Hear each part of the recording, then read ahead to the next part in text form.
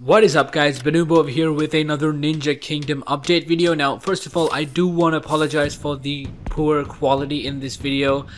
There's something acting on with my normal record and I had to substitute it with something else, and it turns out the quality isn't that great. Now the new update is that there is a new type of beast that you can summon. It used to be just the Oni, but they decided to upgrade it. It was about time anyway. So the first thing that happened, the altar or the item, the building that you used to summon the Oni is now gone, and instead they've replaced it with something called summoning stones. Now each stone can summon one beast. They've redone the altar, you can't use it to summon anymore. I managed to summon the two beast again just to show you guys what it's like.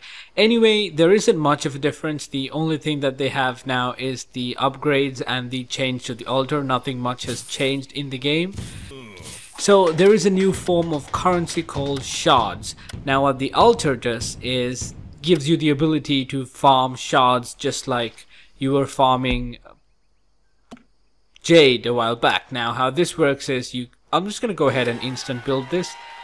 So this is the shard vortex. It creates shards per minute, a certain amount of time depending on what level you have it in. Currently it's level 1 and it does 2 per hour. I'm gonna go ahead and upgrade that later, but there you guys have it. There's nothing much. You also get shards by winning battles, and yeah, that's basically it. That is the update. You get the 2 new beasts, well, 1 new beast.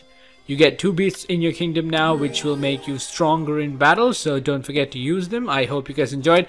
If there is a better update later, I will let you guys know, but so far the game is growing a bit stale for me, therefore I haven't made any other videos besides these random update videos. I hope you guys do enjoy this video. I will keep on making League of Legends videos.